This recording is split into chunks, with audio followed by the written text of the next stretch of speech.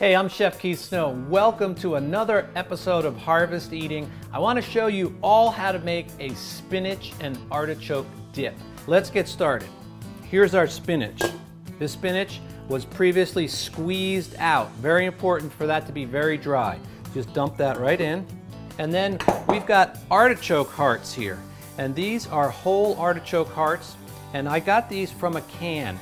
Now, you certainly could go out and get fresh artichokes when they're in season, and you could prepare them, break them down, peel them, get all the choke out of there, do everything that you need to do. But that is a lot of work, and beautiful fresh artichokes like that, to me, are gonna be best eaten just fresh like that, where you eat them. And I would not use fresh to make a dish like this. So again, these are canned. Let's just put these right in. Then this is our cream cheese, and it's not any old cream cheese. It's organic cream cheese. It's also a cultured cream cheese, which means the cream was cultured with a bacteria. It makes it nice and tangy, and this one doesn't have all the additives and all the stuff that you find in other varieties. And definitely avoid the low-fat or fat-free varieties like the plague. Those are horrible. Take this, drop it right in. Then we have a little bit of full-fat mayonnaise. And that's just to help bind it together and get a little bit of texture.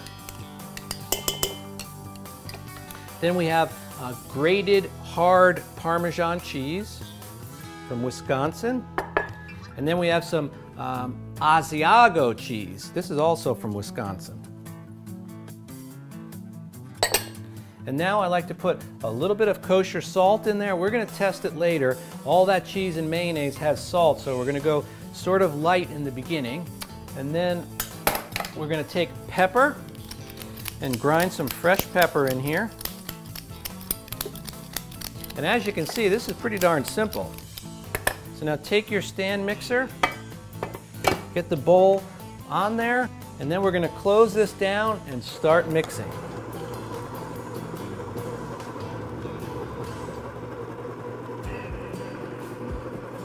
Okay, before we go any further, we want to make sure that this is tasting good now, because you definitely don't want to put it in your baking dish and bake it if it's not properly seasoned. So take a break and grab a little clean spoon and then try it.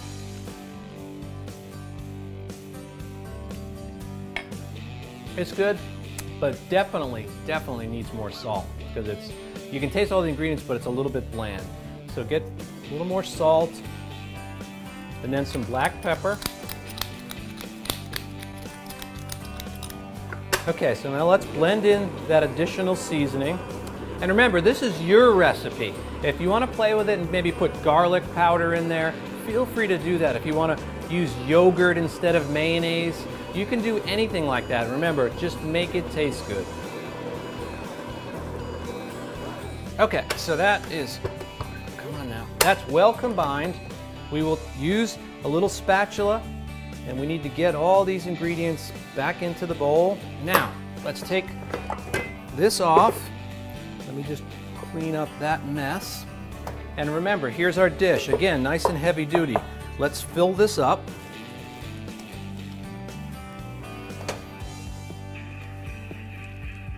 We want every last bit. Now, what you want to do here is just to pack it a little bit, but remember, do not press it down very hard, because then in the oven you might have pockets where it's not very warm, because this is a very dense mixture. That's really all you need to do. Pop this into a 350-degree preheated oven for about 35 minutes and you'll be good to go. Here is the spinach and artichoke dip. I just removed it from the oven. A little thing that I did about 3/4 of the way through is I put a little more of that Asiago melting cheese on top. It really looks awesome. How I like to finish it is just with some simple pita crisps like this. Just take some pita bread, a little olive oil, Italian seasoning, put it on a sheet tray in the oven for about 10 or 15 minutes, and you are good to go. There is a homemade spinach and artichoke dip. Give this a try today.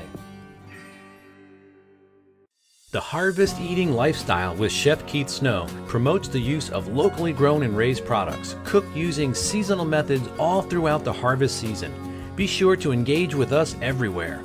On your TV via Roku, iPad or iPhone via the Harvest Eating app, on YouTube.com, on Facebook.com, and of course at HarvestEating.com. Thanks for watching.